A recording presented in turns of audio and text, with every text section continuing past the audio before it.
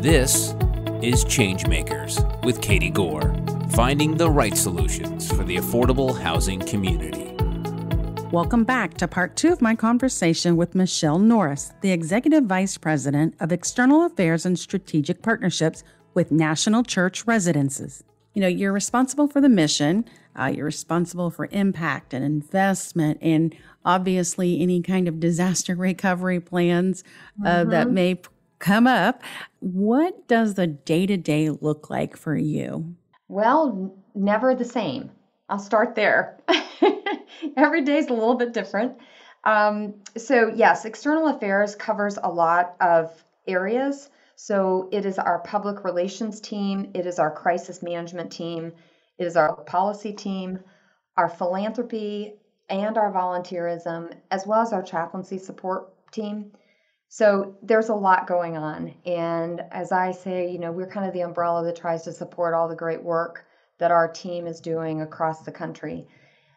So there is really never a typical day, but I guess to the bigger point about guiding our mission of greater focus and impact and investment, you know, the truth is that growth is part of our DNA. When I arrived here, we were about 100 communities. Compared to now, where we're 350, we've also expanded what we do. We do senior independent market rate housing. We do agency work like hospice work. We have adult day centers. So we have diversified as well as grown. And so one of the challenges is that point of focused growth. So I'll give you an example. About 5 years ago, as part of our strategic plan, we decided it was important to divest of our small family portfolio in order to continue to go as deep as possible with all of our energy into the senior, our call to be all things senior. Well, that was hard because we had to do several things. Number one is find a truly good match. We didn't want to just sell our family portfolio to anybody. We wanted to find somebody who had a good mission match. Well, then from that point, we had to be really good communicators of that. We had to communicate to our team, to all of our partners. It was as complicated as it was to bring them into the fold in the first place. So that's just kind of one example. But on the going forward example of focusing on our seniors, it really is this important impact that the senior population is growing so quickly. We have to decide what it is that we can do as quickly as possible to be as impactful as possible. And so we realize that that means we'll not be able to do it all. So we need to not only do, but we also need to be thought leaders, helping other people, sharing what we know, encouraging others to go deep into what they're doing, to share with them what we've learned through our experience. And so that's one of the things I do is try to connect our work with partners across the country. So that's a little bit about what we do. You know, and I'm sure part of that thought leadership, you find yourself as an advocate for policies, whether they're local, state, or federal, but policies impacting the needs of seniors for affordable housing.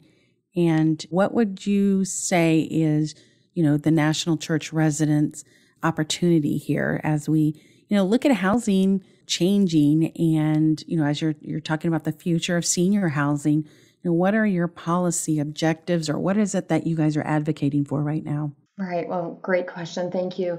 Well, there's a few things. On the federal level, first of all, I'm so encouraged by the energy right now that's at the federal level, both within the White House and at HUD. I'm really impressed with the new Secretary Fudge. Of course, she's from Ohio, so what can you say? Great things come out of Ohio.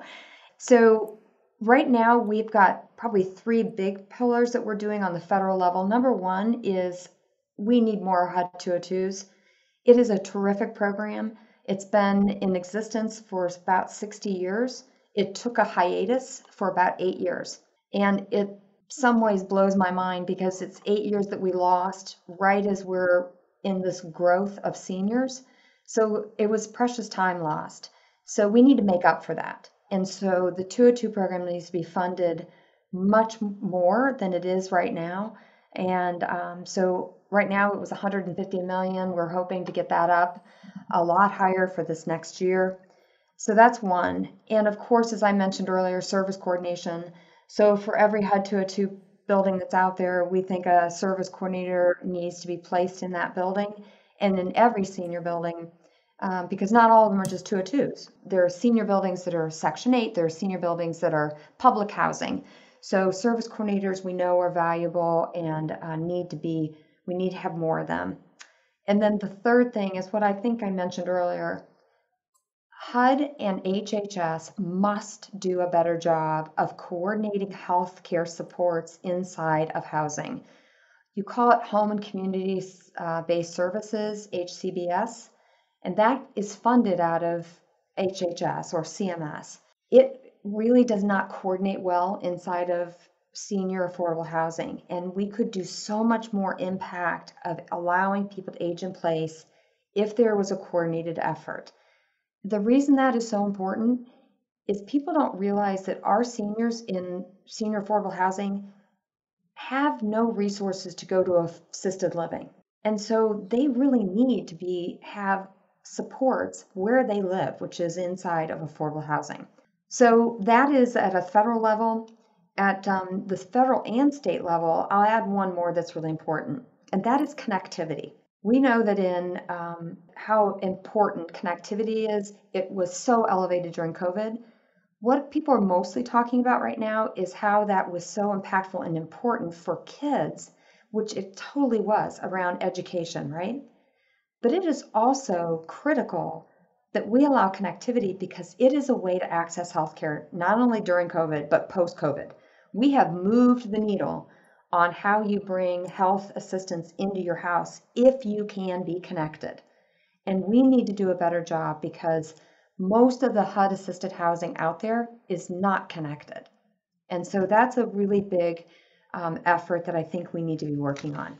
It's amazing how we used to think that was a discretionary point, as far as connectivity for seniors, or, there weren't really a lot of options. And now we've really embraced the fact that this is a core essential utility in most regards because of what it provides, and whether that is the telehealth option or it's the convenience or it's safety within their own home to be able to access various Zoom meetings or informational or whatever it is. But so I think that, that's definitely a positive evolution of, a priority for, your residents.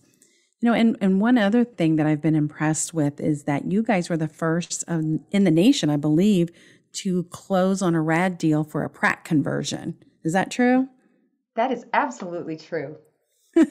So that's a major accolade. So Thank you.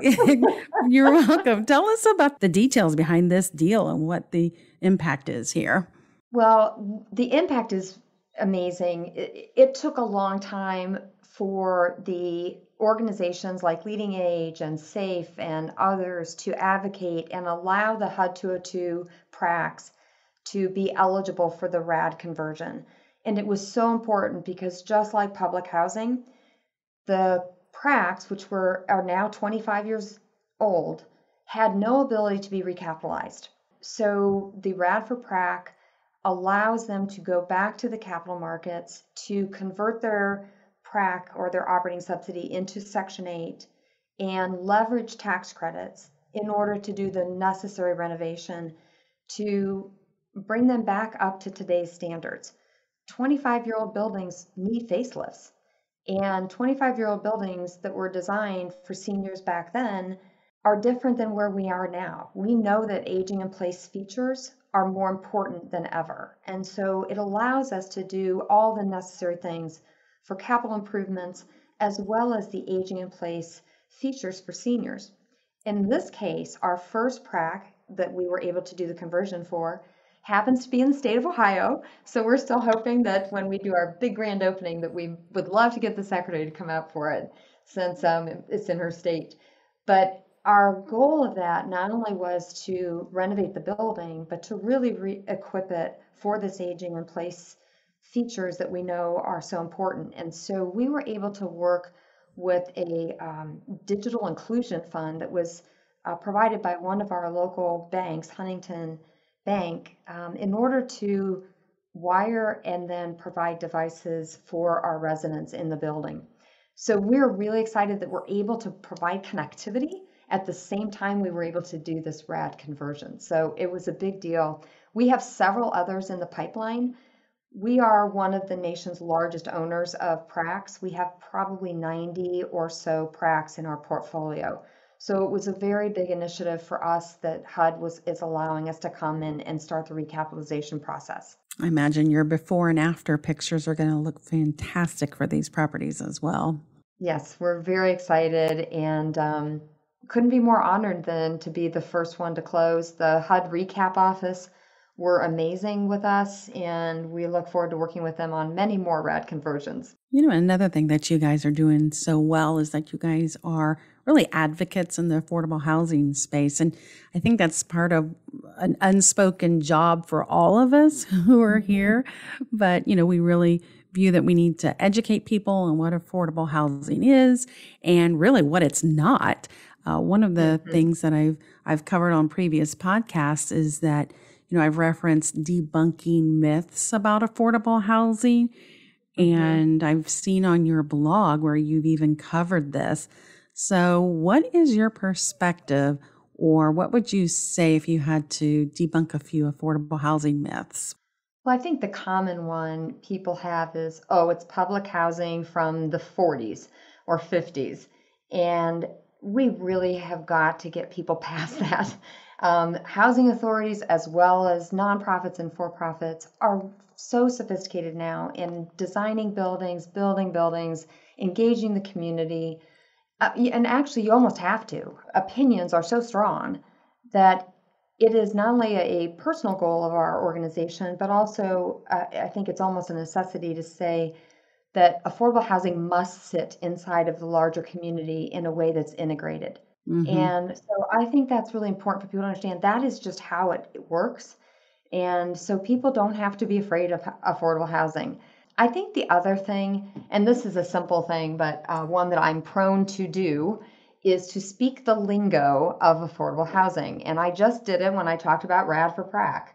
I talk about this, and if I mention this to a new board member, they'll look at me and say, what the heck are you talking about?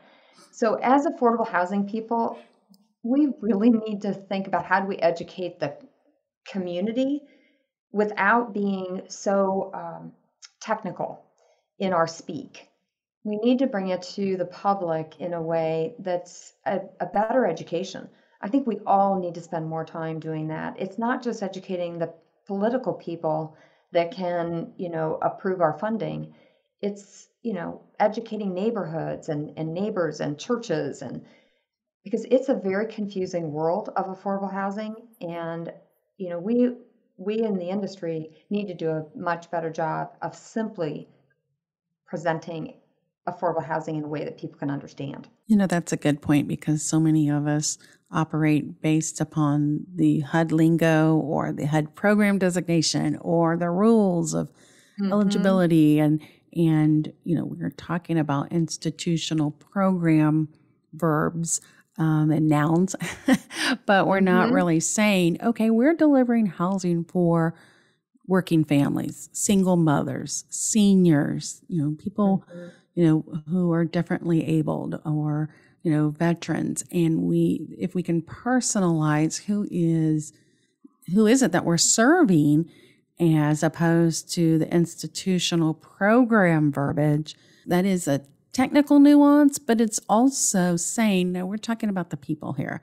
We're talking about the needs, not, the funding designation, or we're not talking about the, 20-year HAP agreement or whatever it is that we're referencing. Right. So that's a good point. And I think that's something that, our industry should challenge ourselves, to do a better job in. You're right. And kind of speaking about the industry, you're on several affordable housing boards, and, Leading Edge you mentioned, Corporation for Supportive Housing you mentioned, and you're also, you've been a past president of the Ohio Housing Council and the NAMA, which is the National Affordable Housing Management Association. Talk to us about the level of synergy that comes from within the industry as we try to solve the affordable housing crisis? Why are all these different organizations needed? And, really, what synergy is there amongst us? Well, first of all, synergy, it's a great point. Synergy is so critical.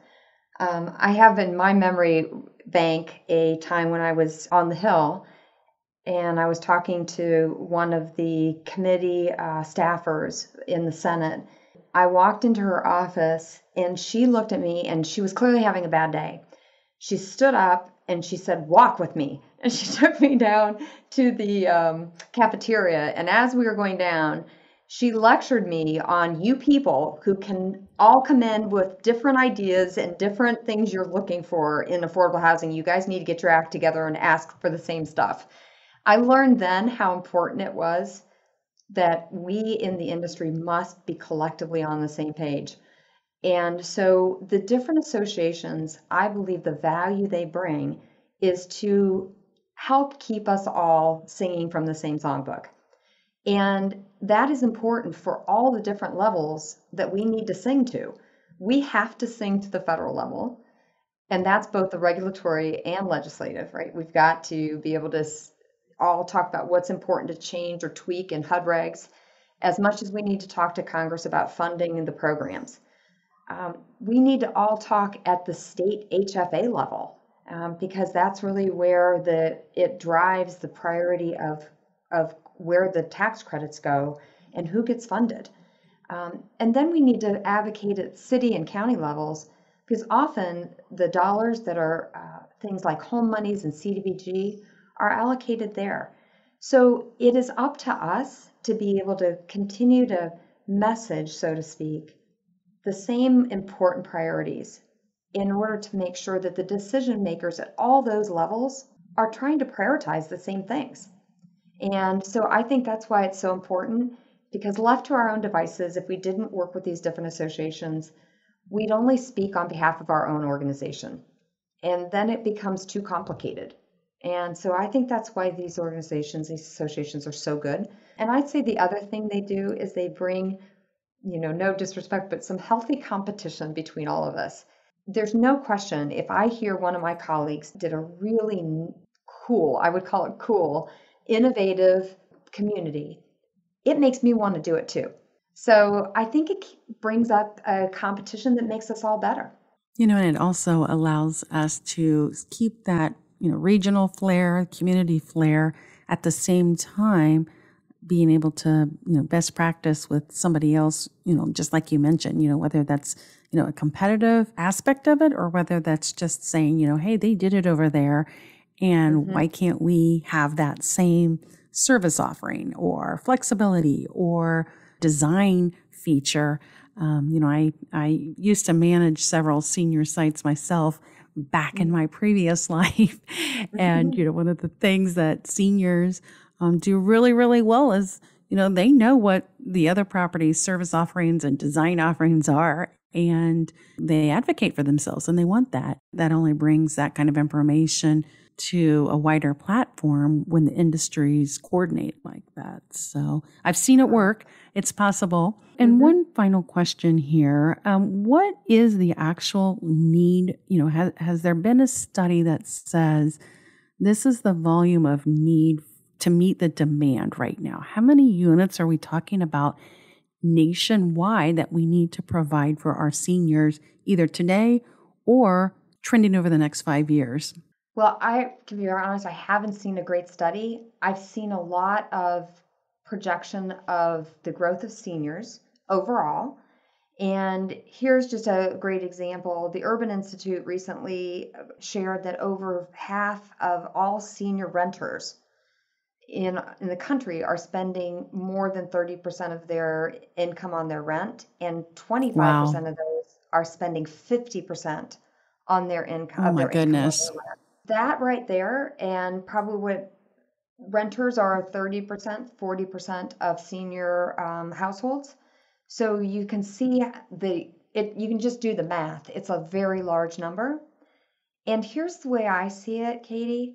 For every dollar that they're spending now on their rent more than they need to, that is accelerating their spend down. In other words, if they have a little bit of money saved up, if let's say they have $50,000 in their piggy bank or $100,000 in their piggy bank when they retire, that's going to have to last them for 20 years, along with their, Social Security and maybe a small pension. Every dollar that they spend in their 60s and 70s for too much rent, it's less money than they will have of that small piggy bank to keep them aging in place into their 80s and 90s. And often that means spending more on your rent means they end up with these terribly uncomfortable decisions of expensive medications or healthy food. A horrible, horrible decision that we're asking our seniors to make because we can't provide them enough affordable housing.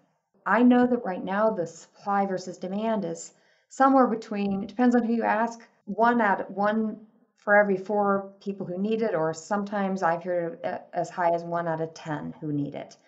It's a large gap. And so we need to do more to really bring that gap down and help our seniors stay healthy longer in place in the home that they chose. Well, you bring a unique dynamic here, and I think that, the conversations have been happening.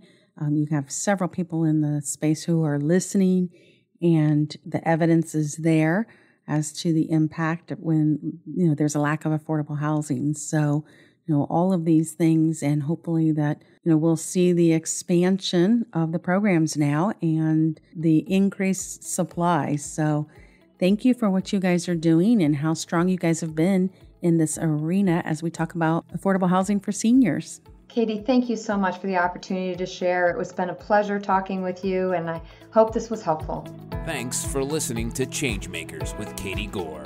To find out more about Katie, go to quadel.com. That's QUADEL.com. This has been a production of Forbes Books Radio.